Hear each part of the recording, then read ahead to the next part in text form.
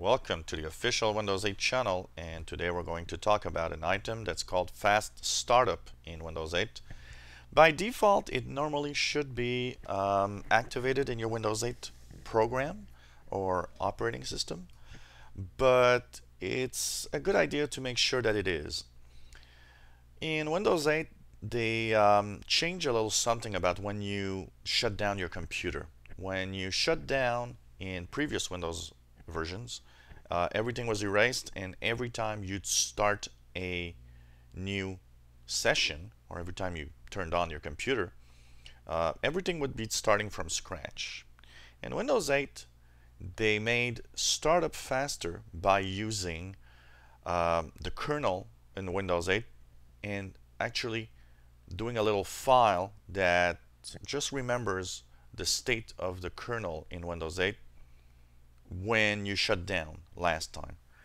And what it does, it actually makes Windows start faster. So if you find that your computer takes a long time to load or start up, of course it can be a lot of stuff that can do that. It's not just fast startup, but I think it's a great idea to check that it is on in your computer.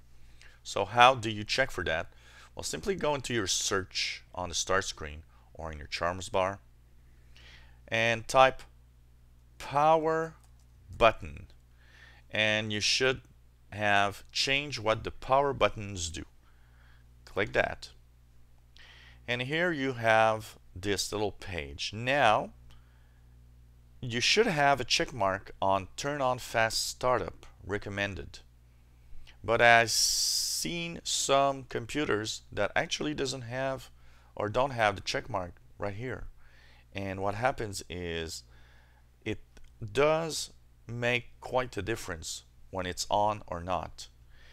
So put a check mark in turn on fast startup if you don't have it already. Now you might notice that everything's kind of grayed out, and you say, well, okay, well, I can't click any options, they're like grayed out. Then just look at the top under define power buttons and turn on password protection. There's change settings that are currently unavailable. Click that and everything will come normally. The reason for that is to make sure that you don't accidentally change an option in Windows. So by clicking, at least you can change the option. Also, you have to be in your administrator account to view these options or change them, because if you are just a guest or a user, you are unable to change these without the administrative password. So make sure that it's turned on. It says turn on fast startup. It does make a difference in Windows 8. And if you're not sure, well, at least now you know where to look to make sure that it is turned on.